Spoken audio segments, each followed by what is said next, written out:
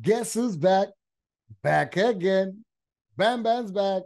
Tell a friend. There we go. There we go. There we go. We're back, baby. We're back. We're back. We're back. We're back. I know. And I want to apologize, first of all, to every person who follows this channel. And it's because I've been swamped with responsibilities on my professional environment. And I have not been able to sit down in front of this computer and being able to give you guys the news. I've been anxious to come back and record. Every time I said, I'm going to actually make a recording today, guess what? Something occurs. I've had commitments with my kids, taking them to games, being on the professional part, doing some professional labor, as you know. This is not my main location. This is just for fun. However, my fun is to bring you guys the news, bring you guys and let you guys know exactly what's going on in Europe. And I do want to give you a little bit, because what's happened since I've been gone, it's that the league has gone on, right? One of the things that we've been doing is actually we saw that there was a baseball classic going on for all the baseball lovers. And I know, as you see right now, Puerto Rico is part of the league, and it was one of the favorites to win the baseball classic. However, Mexico did surprise us this year and eliminated us in the quarterfinals. Nothing. Having that said, one of the things actually that has occurred is that the FIFA International has come back after the World Cup. Most of the players went back and played for the national country. We did see how Messi was actually honored by the CONCACAF. So, I mean, for the CONMEBOL, I'm sorry. CONCACAF is actually in the Caribbean and North America part. It was very interesting. So football has come back. Football has been enjoying it back. And we're about to start. And let's start with the results, tables, and a little bit about information about what's going on in Europe football. So let's start this.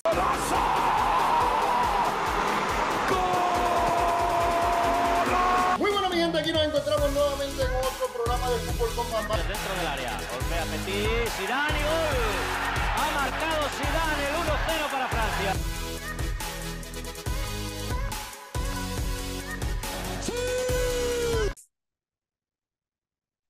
Welcome, everybody, and here we go. And this is Futbol con Bambam, and I wanted to give you guys a little bit more about the fixtures that has been going on, that went on this weekend, how the results, one of the things, how the leagues look, because right now we have three of the other leagues actually very hot. And of course, we can say that in all three leagues, and we're talking about the Italian Premier and La Liga, the leaders are absolutely solid right now on their position.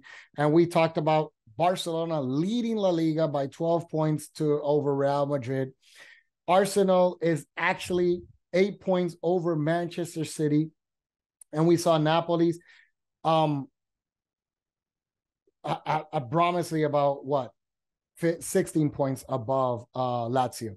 So we see right now the three leagues. We can already know that in a couple of weeks we could probably already be solidifying and making champions of the leagues. But what's going on? I want to give you a little bit about what went on this weekend. And we'll start with the Italian league. And the Italian league, we'll start with Atalanta, which is actually in the 6th position right now. They did win the game 3-1 against Cremonese. And then we get to see Inter Milan actually lost against the Fiorentina. And that's a big loss for Inter Milan, because they actually fell back to the 5th position. That's actually putting them outside of Champions League for next year. And that's very dangerous for them, because this is a position that they did not want to find themselves at this point of the season.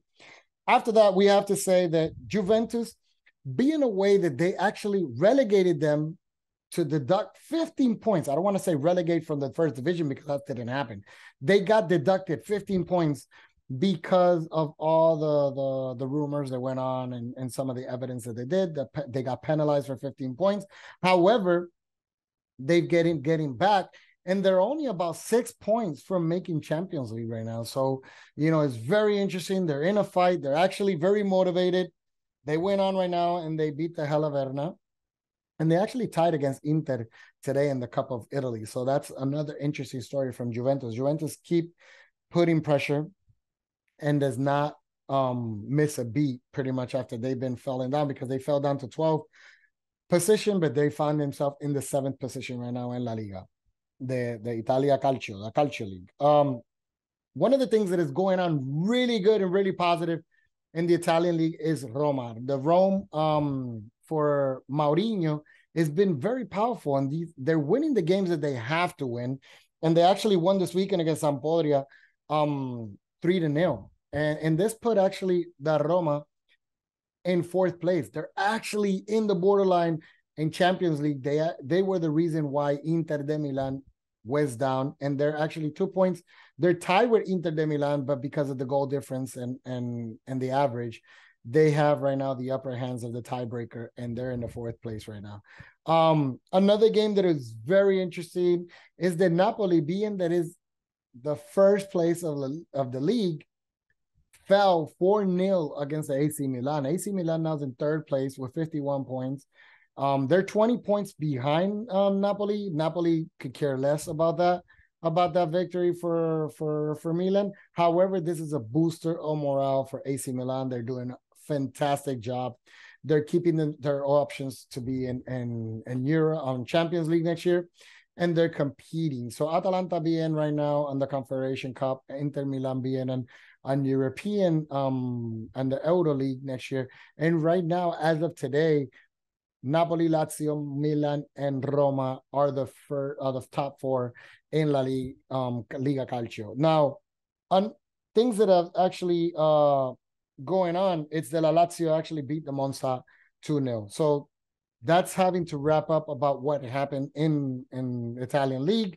Let's go with the Premier League, because there's a lot of stuff that is occurring in Premier League, and what it is two of the coaches have been fired, and there's one coach that is right there in the borderline. And there's not only them, there's a lot more, but two of them has officially been fired from the teams. One of them is being Graham Potter from Chelsea, and the other one was actually Brandon Rodgers from Leicester. But we'll talk a little bit more about how Chelsea is looking to move, because Chelsea has an important meeting coming in the quarterfinals of the Champions League, and they're going to be facing Real Madrid, and they're facing it without their main coach. But I will mention who's actually the interim coach for now, and who will be rumored to be called to see if they can actually be the next coach for the Chelsea League. So having said that, let's start a little bit about what's going on in the Premier League. And we know that Arsenal this weekend actually went very strong.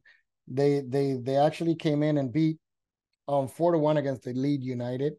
Leeds United, because of this loss, went down to the 13th position.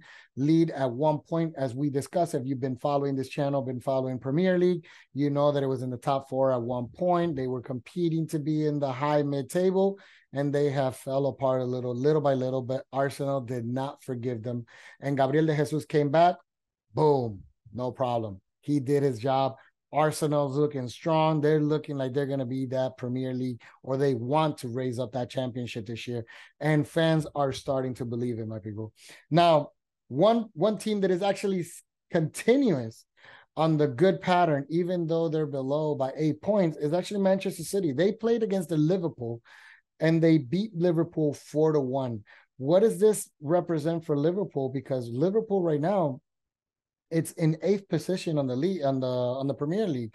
They're actually outside of every competition. They're not far away. They're only about 7 points from the 5th position and 4th position for Europe. However, it's been uphill for them. It's steep. And it's not looking good for them. And one of the coaches that I was just mentioning that is in the borderline, the rumors are starting to spread, and there's already questions coming to him or approaching him, is actually Jurgen Klopp. And Jurgen Klopp has been asked already, is he fears his job going to be compromised after all this about the bad year that Liverpool is having right now. So Jurgen Klopp is not worried, according to what he says. He's not worried if he actually gets fired. I don't think that's what he wants. But he knows that if he gets fired, he's not going to lack of opportunities to go to another team. So Jurgen Klopp right now, it's not looking good for them on the Premier League. I don't know if they'll be able to recover to make any tournament in Europe. They should be able to make back if they get their pieces back together and connected as they should. But they did not look good this weekend. So it's not a good look for Liverpool. But we'll continue to go on. One team that actually also did not look good, and that's why it cost, is actually Chelsea. Chelsea is looking at the 11th place in the Premier League. Chelsea, we know that Chelsea has spent about 500 million pounds this between the winter and the summer trading windows. And it's been amazing for them to see themselves how much they've struggled. They've kept alive in the Champions League. They're going against Real Madrid next week on the first leg of the quarterfinals. They're not looking in a positive note because right now, Potter Graham, which we didn't understand, because remember the story, quick summary about the story that has gone on with Chelsea. Chelsea started with Thomas Tuchel as a coach. He got fired and got sacked. Immediately, Potter Graham got stolen from Brighton, which Brighton, we know that Brighton was actually in the top candidates. Brighton still maintains himself in the 6th position. However, this was not well looked. So there's a lot of fans seeing that Potter Graham went to Chelsea, but for some reason did not connect. This team that never connected with him. They did not look good. And right now they're in the 11th position. They just came from a defeat of 2-0 against Aston Villa. Aston Villa, being a team that is actually in the 7th position now, is doing better than them, but it's not a team that is doing that great, or was not expected to be, because of the millions of pounds that they've been spending on Chelsea with all these new integrations. Enzo Fernandez, Fofana, I could continue mentioning a lot of names for Chelsea.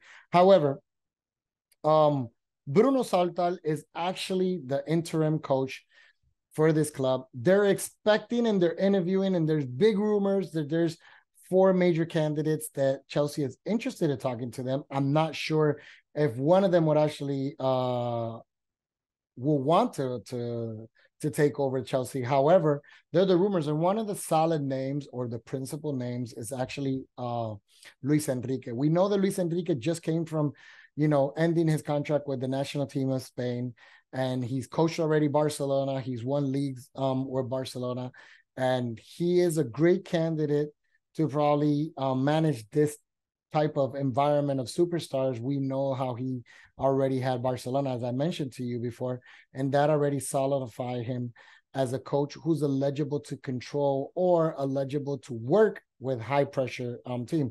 Another coach that is rumored is actually Zinedine Zidane, but the resume of Zinedine Zidane, it doesn't lack. He's 3 champions in a row side, having managed Real Madrid, always been a good peaceful trainer. We know how he wanted to be the national team of France coach. He was actually played by the French presidency and the federation, and they mocked him and everything, talked about that who's Zidane, like downplaying a legend from them, which is very foul play. However, we've seen Zidane turn down so much opportunities to go back to coaching, and we're not sure if this is what he wants, to actually go to Chelsea and turn it around, but it could be a big challenge. However, we know that a presence like Zidane will be a coach that could be able to manage these superstars and this type of environment of high profile on a team. Another coach that is sounding is Pochettino. We know that Pochettino has been pretty much almost a year without coaching after PSG. And there's strong rumors that Pochettino is one of the candidates also to probably be considered for Real Madrid if Carlo Ancelotti leaves from Real Madrid, but we'll talk a little bit about that later. However, this is an opportunity. There's rumors that Chelsea is also interested in interviewing him, making a point of view to see if he's interested to coach Chelsea.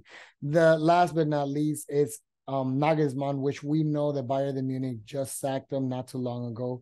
And, foul play on their side by players and everything that cost him his job in Bayern Munich. And he's an eligible coach also, and well-known that is a coach who's been able to manage, top prospects and will be able to do a great job to manage Chelsea. Now, those are the rumors to be in there. What can I say right now about the Premier League? Premier League right now, the top 4 contenders who are participating currently as of today for Champions League is actually Arsenal with 72 points.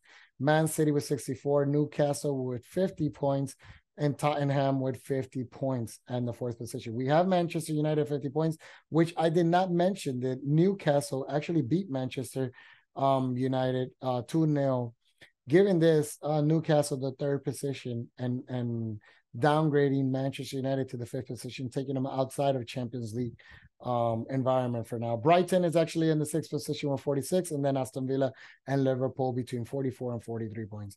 So that's actually the Premier League. This is what's going on in these last couple of weeks. It's not going to be the last two coaches that have been fired. We're going to continue to see news as the season goes on, and I would not be surprised. This is actually marking records on coaches being fired at this stage in the Premier League for their history. So it's very interesting, and we'll continue to notify about things that are going inside with the Premier League eventually as they go on. Now let's talk a little bit about La Liga, because La Liga is interesting. La Liga right now, Real Madrid just lost to Barcelona in this last match in a Clásico against La Liga, 2-1. This was a game that, Barcelona and Real Madrid got, disallowed of a goal that could have given them the lead with 2-1 and probably would have changed the outcome of this game. However, Kessie came in the last minute and made a goal to be able to provide the extra 3 points that Barcelona needed to almost solidify and pretty much a foot and a half to become the Liga champion this year. So that's good news for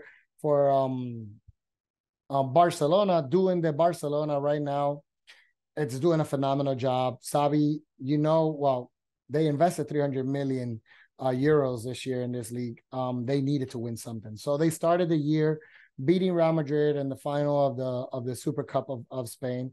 That gave them a big boost of morale, thinking after being 6 years or 6 matches, not been able to beat Real Madrid, they finally got a victory on Real Madrid, and especially in a final, which is something that Real Madrid did not know for so long, for over 20 years.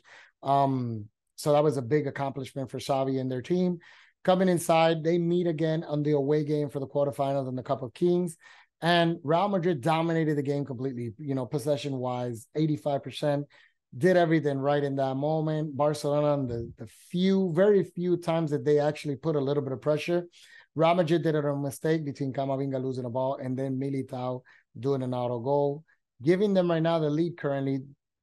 And tomorrow is actually going to be the Clásico, the away game. The return game for the semifinal double-legged game of a Clásico, where Barcelona is winning 1-0, and they're going to be playing in Camp Nou. So we'll talk a little bit of details about that game in a little bit. However, I will continue. Then after that, Real Madrid played Barcelona for the league, which gave Barcelona the victory 2-1. And given that from the 3 matches that they face each other in 2023, Barcelona has have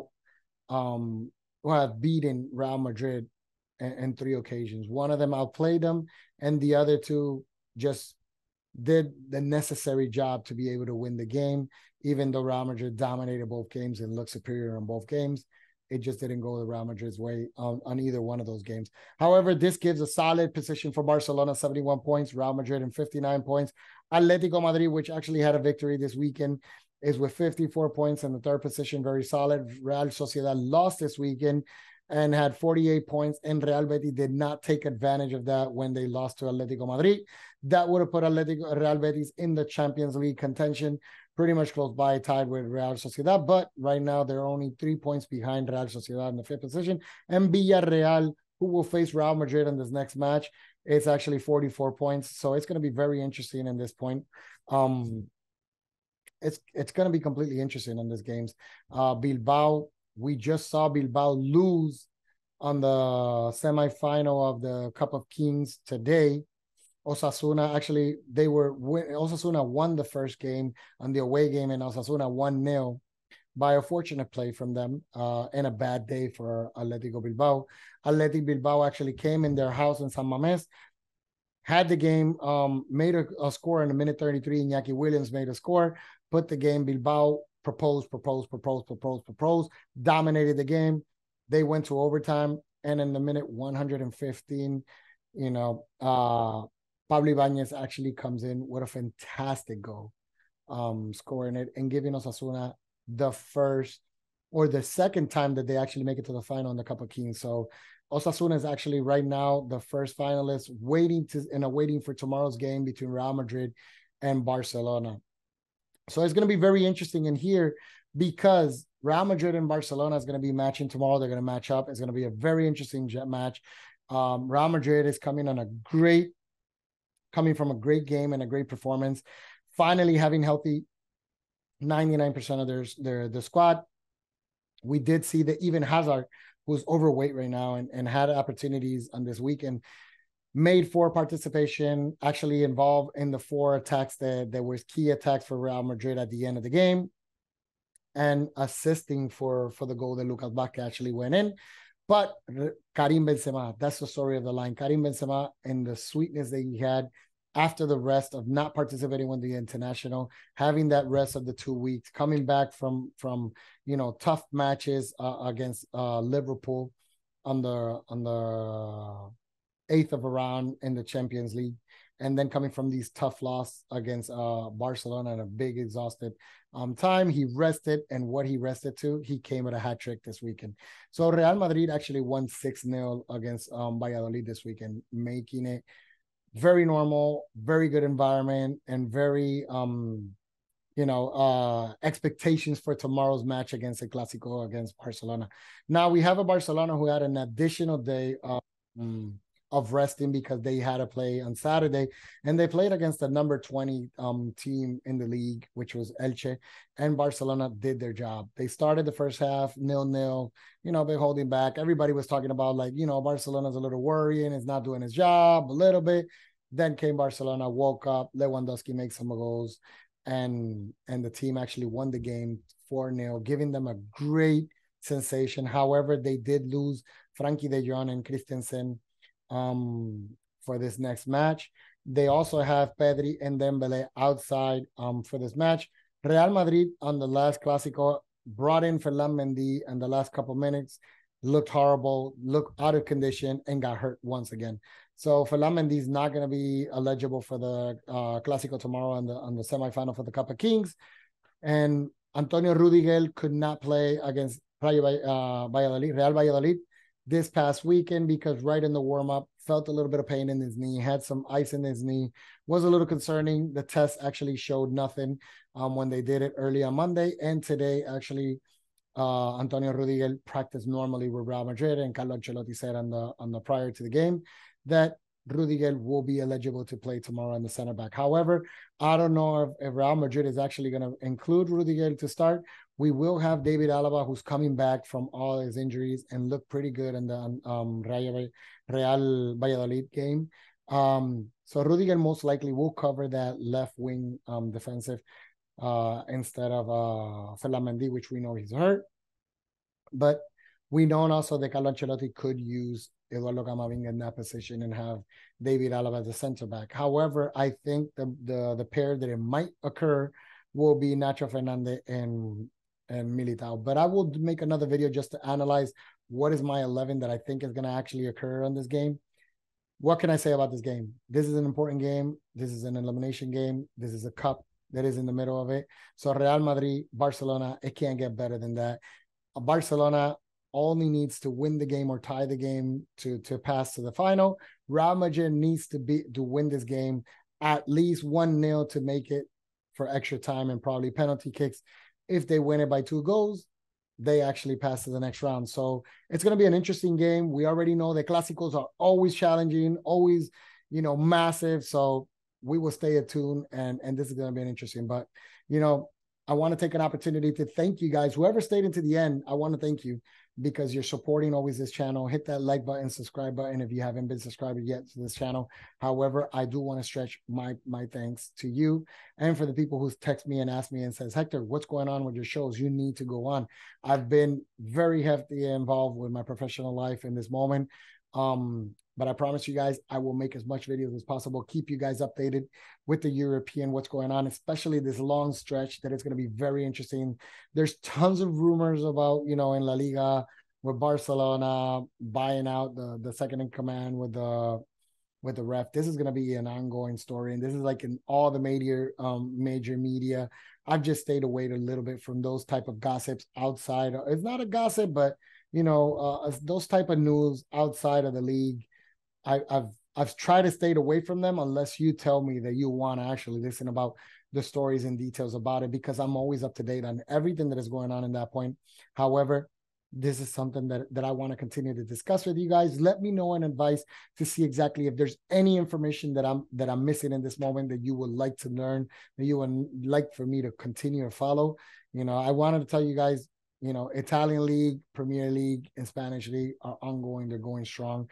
I will promise that maybe for next time, I'll probably bring the German league around here also as well, because we know that after the coach change, Bayern Munich look extremely solid, and it's gonna be interesting completely to see and find out exactly how it's going. And Xabi Alonso also with Bayer Leverkusen is doing an outstanding job in the German league also. So we'll continue to follow that. In the French league, if I wanted to mention something a little bit, Messi is almost about to leave Paris Saint-Germain. He's been booed, he's been whistled. You know how Paris Saint-Germain got eliminated from Champions League also, so it's not looking good for them right now. They've lost a couple games, these last couple games, and it's been a very rough road for them. But it's a league. If you want to learn a little bit about that also as well, just keep me involved. Let me know in your comments, and I'll follow up with it. Anyways, I want to say to you guys, everybody, thank you so much for being here. Until next time. Ciao.